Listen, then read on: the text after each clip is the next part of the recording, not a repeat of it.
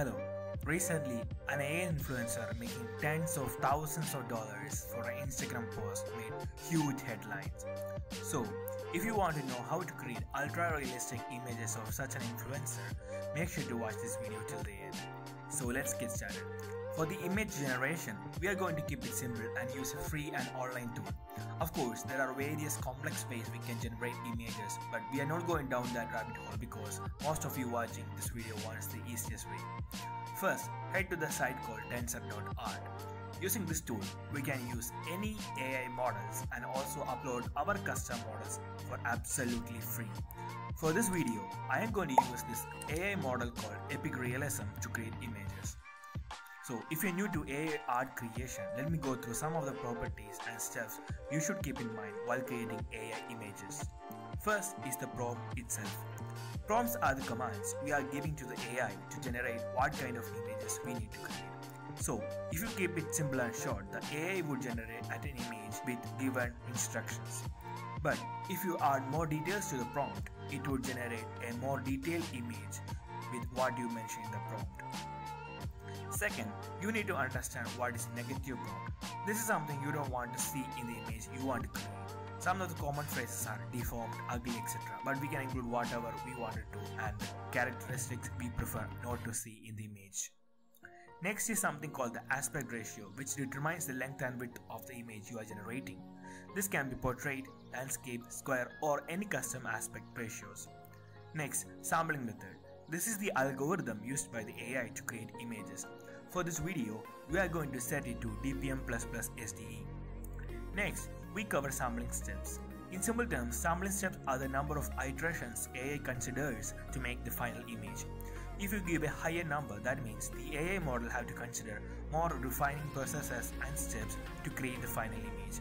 For this tool and this prompt, we are going to keep it at 30, which is fair enough to get a realistic photo. Next, CFD scale is the extent up to which your image should stick with your given prompt. Give something like 5 to 7 to get an image matching your prompt. If you give a bigger value, it would deviate from the given prompt. Finally, we have the seed, which is nothing but a random number. The number itself is not significant, but is used to create same or different images. So if you use a constant seed number, which can be any random number, when you generate for the second or third time, it will stick to the same characteristics or let's say same face. You can create different images by randomizing the seed. In our context, we would generate images with different seed values, and once we get something we like, we would set that seed as a constant to generate an Instagram influencer with same characteristics and same face.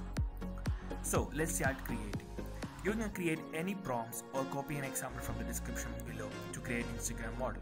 Make sure to put the sampling method as DPM SDE, sampling steps at 30, CFD scale at 5, and a random seed number of your choice as seed. Keep generating images until you are satisfied with the results and a face you like. Then copy and save that seed number. Make sure to use that seed value if you are going to create more images of the same Instagram model. Once you are okay with the face, add more details to change pose or background. You can also change the lighting, look and feel of your image by adding or modifying your prompt. You can also add steps to the negative prompts for things you don't need to see, let's say a deformed face.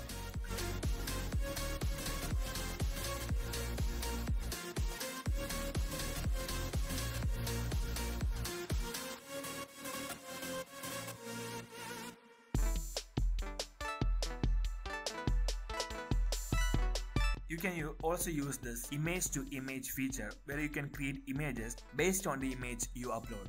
So if you want to create an image like Gal Gadot or John Cena or anyone, you can upload the real image, then create images based off that.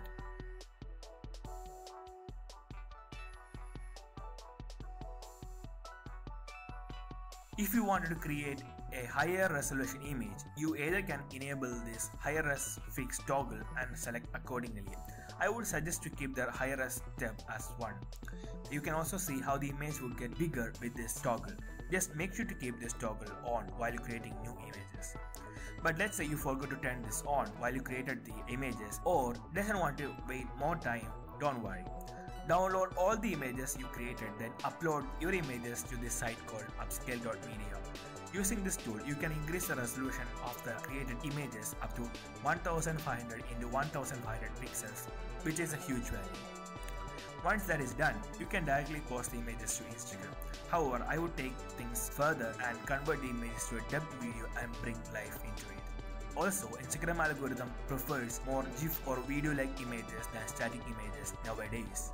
To do this, go to the site called Layupix. Then just upload your images one by one and then select how the animation or the image movement should look like.